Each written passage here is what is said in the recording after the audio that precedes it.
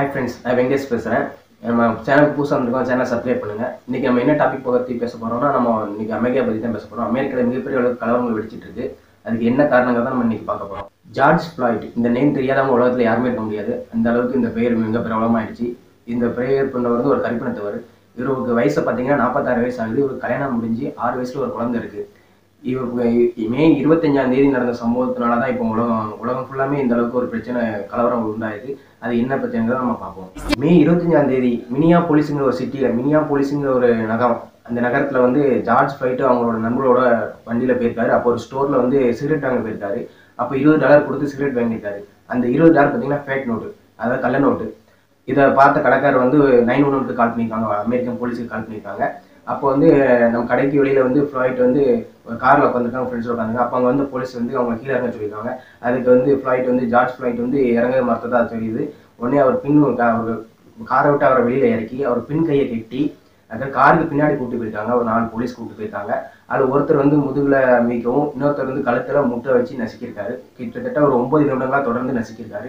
இதனால அவருக்கு மூச்சு விட முடியல. அதனால அவர் ஐ கேனாட் பிரீத்னு சொல்லிட்டு ஒரு 10-15 தரப்பு மேலே சொல்லியிருக்காரு. இதை வந்து இங்கிருந்த யாரோ கேமரால பிடிச்சிருக்காங்க, மொபைல் கேமரால பிடிச்சிருக்காங்க.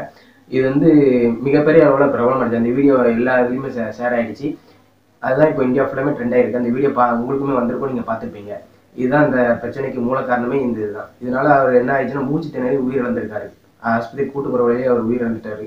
இந்த வீடியோ பார்த்தீங்கன்னா அமெரிக்கா மட்டும் இல்லை, உலகம் ஃபுல்லாமே மிகப்பெரிய அளவுக்கு ட்ரெண்ட் ஆயிடுச்சு. இதனால அங்கே ஏகப்பட்ட கலவரங்கள் அமெரிக்காவில் பிடிச்சி, அமெரிக்கா மட்டும் இல்லாமல் உலநாடு ஃபுல்லாமே இந்த கலவரம் அதிக அளவுக்கு பரவிடுச்சு. அமெரிக்கா பார்த்தீங்கன்னா லட்சக்கணக்கான பேர் இந்த வீதியில் இறங்கி இது போராட்டம் நடத்த ஆரம்பிச்சிட்டாங்க. இந்த போராட்டம் நடத்தவங்க ஒரு சில பேர் என்ன செஞ்சாங்கன்னா, அங்குள்ள நிறுவனங்கள், வர்த்தகங்கள்லாம் அடிச்சு நொறுக்கி அங்குள்ள பொருட்கள்லாம் எடுத்துகிட்டு போக ஆரம்பிச்சிட்டாங்க. இதனால மிகப்பெரிய அளவுக்கு பிரச்சனை ஏற்பட்டுச்சு. அமெரிக்க அதிபர் இந்த பிரச்சனைக்கு, இந்த போராட்டத்துக்கு கண்டனம் தெரிவிச்சாங்க. ஜார்ஜ் ஃப்ளாய்ட் இறந்தது எங்களுக்கு வருத்தம் தான். போராட்டக்காரர்கள் தங்களுடைய போராட்டத்தை கைவிடணும். இந்த போராட்டங்கள்னால ஜார்ஜ் ஃப்ளாய்ட்டுக்கு நாங்கள் செலுத்த வேண்டிய இறுதி அஞ்சலி, கண்ணீர் அஞ்சலி வந்து தொடர்ந்து நடக்கும், எந்த விதத்தையும் தடைபடாதுன்னு சொல்லிட்டு இது பண்ணியிருக்காரு. அதுக்கப்புறம் ஏகப்பட்ட அளவுக்கு பிரச்சனைகள் வந்திருக்கு. அமெரிக்க அதிபர் டொனால்ட் ட்ரம்ப் வெள்ளை மாளிகையில் இருக்காரு. அவர் வெள்ளை மாளிகை பக்கத்தில் ஒரு தேவாலயம் இருக்குது. அந்த தேவாலயம் பேர் செயின்ட் ஜான்ஸ் தேவாலயம்னு சொல்லுவாங்க. அது பக்கத்தில் ஏகப்பட்ட கொஞ்சம் ஒரு சில பில்டிங்கும் இருக்குது. டொனால்ட் ட்ரம்ப் வந்து சர்ச்சுக்கு போகணும்னு சொல்லிட்டு ஒரு ஆர்டர் கொடுத்ததுனாலையும், அதனால வெள்ளை மாளிகைக்கு முன்னாடி அமைதியாக போராட்டிருக்கிறவங்க கலைச்சி போவதுக்காண்டி ஒரு ஆர்டர் கொடுத்ததா கூறப்படுது. இதனால போலீஸ்க்கு வந்து அங்கே கண்ணீர் புகை குண்டுகள், அதுக்கப்புறம் தீப்பந்தம் கொண்டு இது பண்ணுறது, அந்த மாதிரி பிரச்சனைகளை இது பண்ணாங்க. இதனால அங்கே மிகப்பெரிய அளவு கலவரம் வெடிச்சது. கலவரத்தில் ஒரு சில பேர் என்ன செஞ்சாங்க, செயின்ட் ஜான்ஸ் தேவாலயத்தை கொளுத்தி வச்சுட்டாங்க. அப்படி சுற்றி இருந்த ஒரு சில பில்டிங்கை இறக்கி வச்சுட்டாங்க. இதனால மிகப்பெரிய கலவரம் நடந்து முடிஞ்சதுக்கப்புறம் டொனால்ட் ட்ரம்ப் வெளியில் வந்தார்.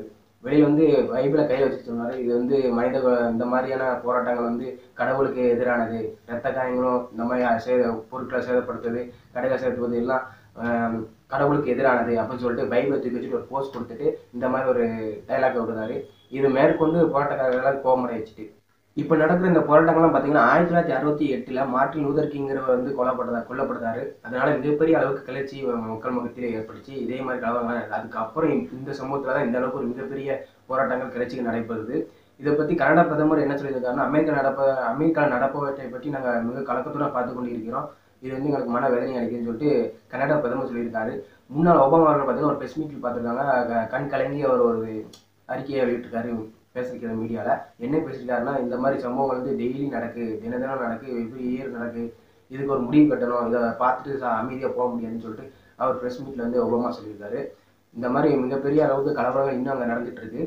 இதை எப்படி அந்த அமெரிக்க கவர்மெண்ட் கையாள போகிறாங்கிறது தெரியல.